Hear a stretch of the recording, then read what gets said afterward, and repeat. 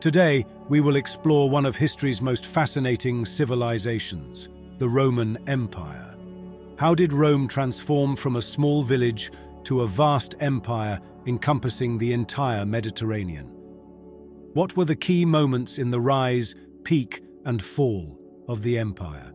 And how does the legacy of Rome continue to live in our world today?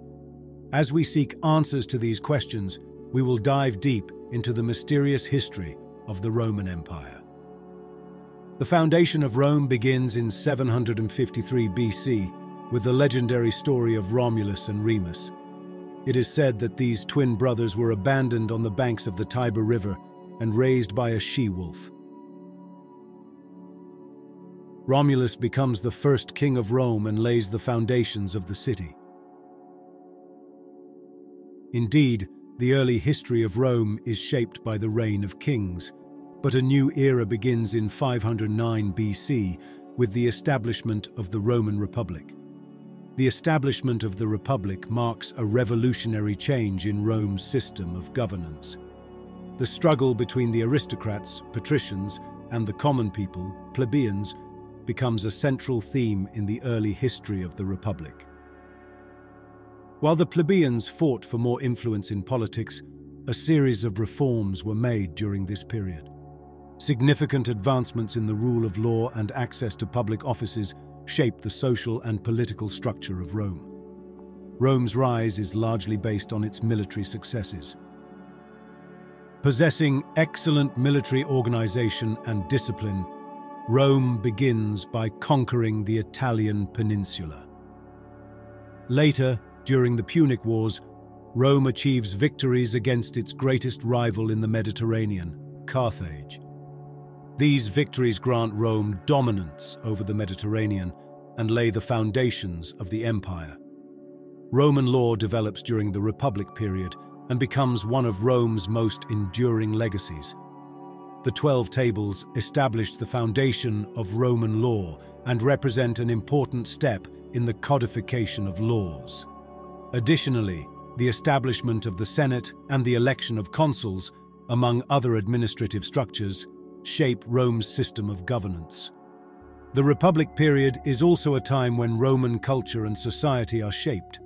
Influenced by Greek culture, Rome makes significant advancements in literature, art, architecture, and philosophy. Moreover, the diversity of gods and rituals in Roman religion reflects the complex structure of society. The imperial period of the Roman Empire encompasses the rise, peak, and wealth of one of history's largest and longest-lasting empires.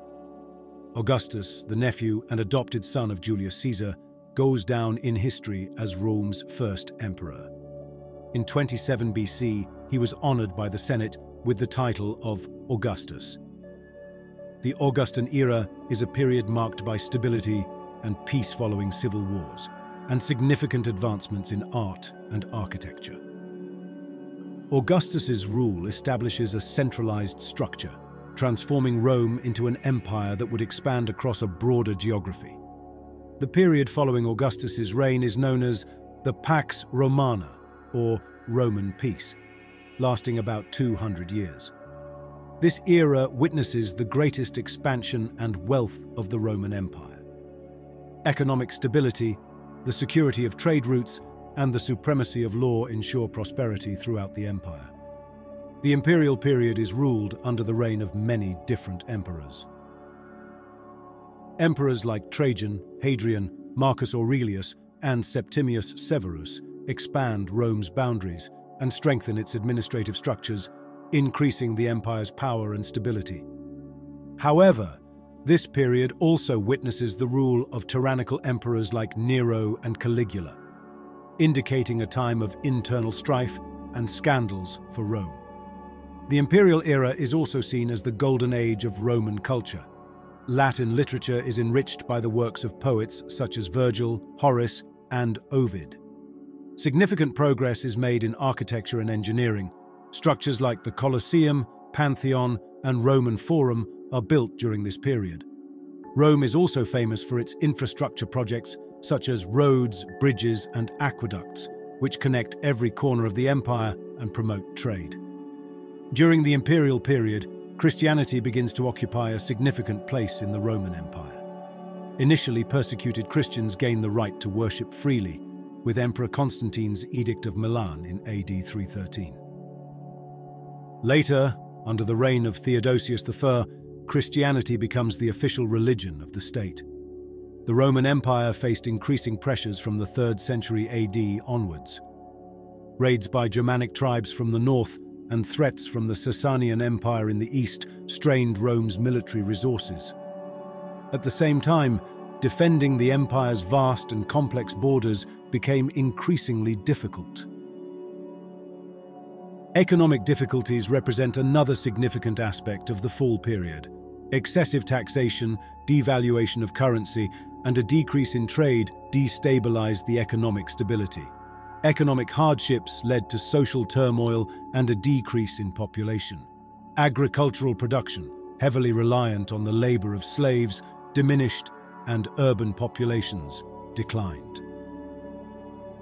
The Roman army, once one of the empire's strongest aspects, showed serious weaknesses during the fall period. Dependence on foreign mercenaries reduced the army's loyalty and effectiveness. Additionally, the division of the empire into east and west in the 4th century increased administrative difficulties and internal strife.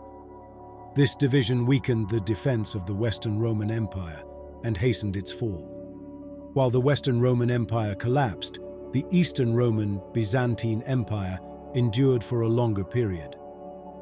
Based in Constantinople, modern Istanbul, the Eastern Roman stood until 1453, when it was conquered by the Ottoman Empire. This indicates that Rome's legacy continued culturally and politically through Byzantium. Numerous theories have been proposed on the fall of the Roman Empire, including economic collapse, military weaknesses, political corruption, and even climate change. However, most historians agree that the fall cannot be attributed to a single cause. Instead, it was a combination of internal and external factors that led to the empire's end. With the fall of the Western Roman Empire, the Ancient Age ended, and the doors to the Middle Ages were opened. Let's now take a look at the advanced technologies and lost inventions of the Roman Empire. One of the most important inventions of Rome is ancient Roman concrete, which is more durable than modern concrete. This concrete could harden under seawater and became even stronger over time. Modern scientists have attempted to unlock the secret of Roman concrete and discovered that this ancient mixture contained volcanic ash. This finding is used in modern engineering to develop sustainable and durable building materials. The advanced water clocks designed by Vitruvius were used to measure the flow rate of water and are among the most complex time-measuring devices that have survived to our day.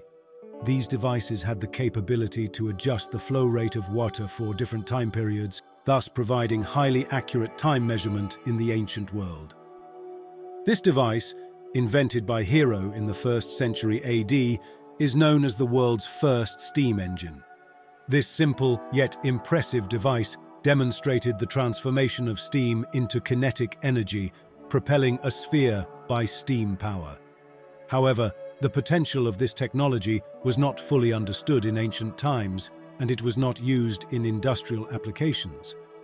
Although ancient Rome was greatly influenced by Greek thought in the fields of science and philosophy, it left a significant legacy with its own contributions and original thinkers.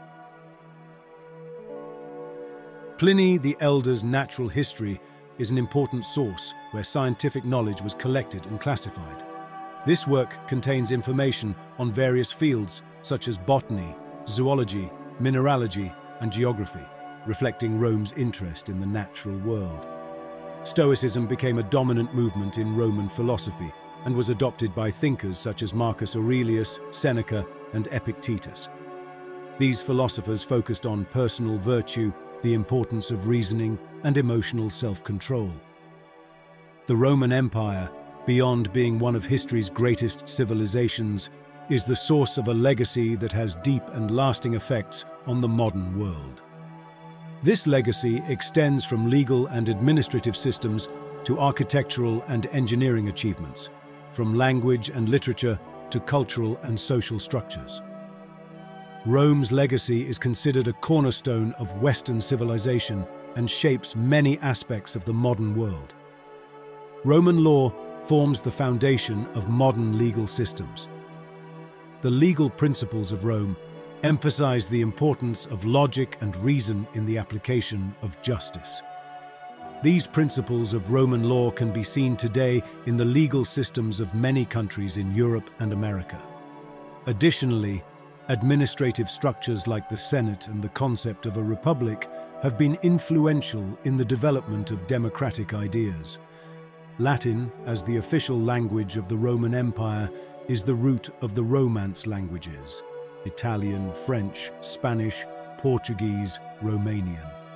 Latin continues to be used in law, medicine, science, and the Catholic Church.